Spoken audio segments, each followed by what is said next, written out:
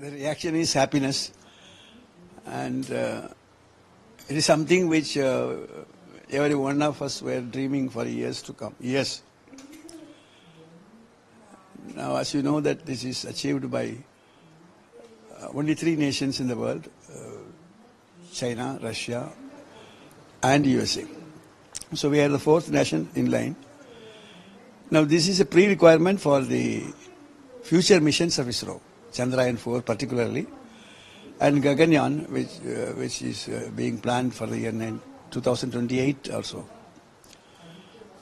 And future missions, in every mission you will have a docking.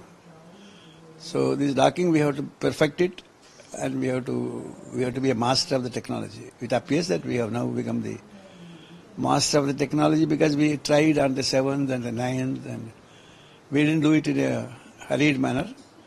We were waiting for a good opportunity. In the sense, we were understanding and analyzing the whole thing, ground realities.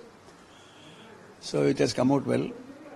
I don't have the details, but I understand that it is docked successfully, which means after docking they will be passing the electrical power from the chaser to the target, and vice versa. Now these are 2 satellites. Now these 2 satellites can be clubbed together right now, and they can be separated. So they can work as 2 satellites, or they can work as a single satellite. I think one satellite has a power problem. It is not going to last long, so the power will come from the other satellite. So docking is going to be wonderful. It's a nice piece, and I am very happy about it.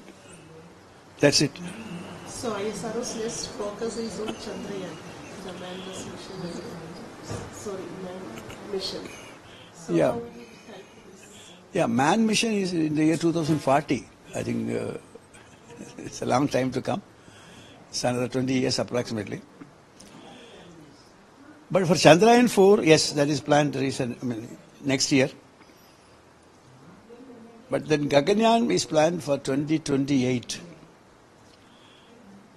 In both the missions, it will be helpful, because without docking, you can't survive. You can't really work on outer space missions.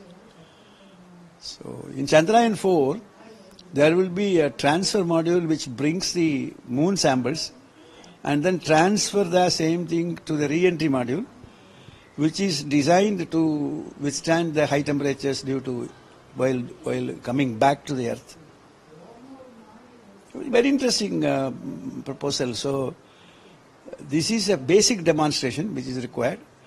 Now I hope this is perfectly done. As usual, ISRO does things very carefully, extremely carefully, and so we have done it carefully. So it's a success.